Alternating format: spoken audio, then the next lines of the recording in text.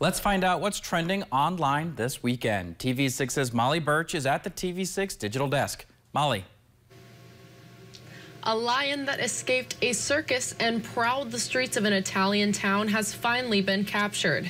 People in the town of Letispoli near Rome were advised to stay indoors for hours on Saturday. The lion was seen in a local waterway and then later back in town. The lion was later tracked with a geolocator, sedated, and returned to the circus. According to those at the scene, the lion was in good condition, although frightened and in a mild state of hypothermia.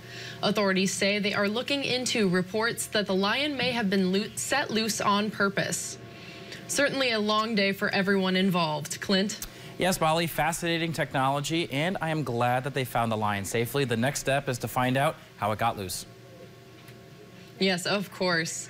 And a surprise delivery to the headquarters of Merriam-Webster in Springfield, Massachusetts has residents talking. A giant jar of mayonnaise weighing over 2,000 pounds was delivered to Merriam-Webster this week.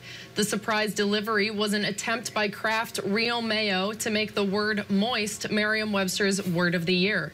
Kraft says they're determined to give the word moist a good reputation. A Springfield resident says it's a funny stunt, lightening the mood in the community and catching people's attention. The 6'4" jar is made with reinforced steel and filled with hundreds of pounds of sandbags, not real mayo. Back to you, Clint. That is an interesting campaign tactic to be sure. We'll have to wait and see if it pays off. Thank you, Molly.